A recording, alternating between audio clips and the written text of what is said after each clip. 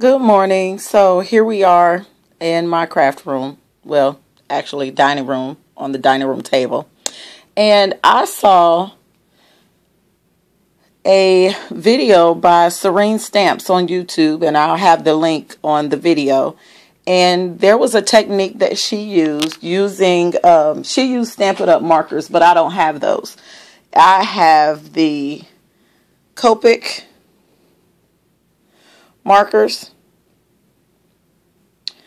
and these are the sketch markers.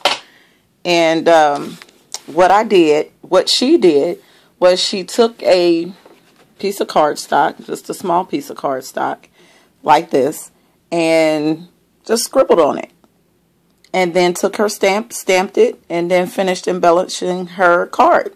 And these cards literally are like easy as 1, 2, 3.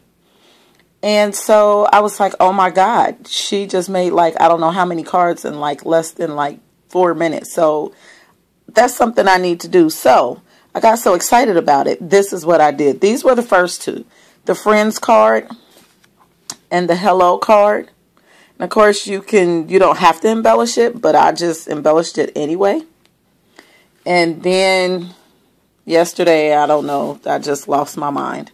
And so I did this card. And of course, I added a little of my Sizzix embossing.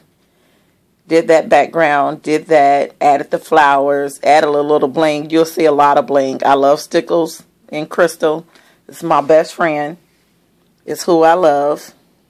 See? And if you go on Amazon, you can get these little bottles for like $1.43. That's so freaking awesome. Then I did this one, which I think is absolutely gorgeous.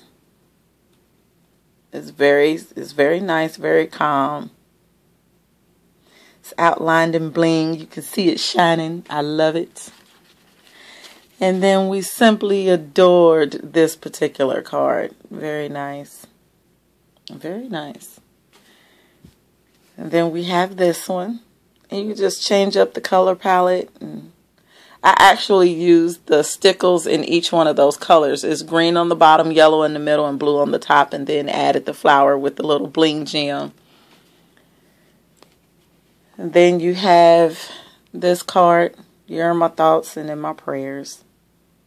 And blues and tans. Pretty. And then this one. I'm not like fond of this one, but I think it's cute enough. Then I did a happy birthday one. I thought that was pretty neat. And then this one.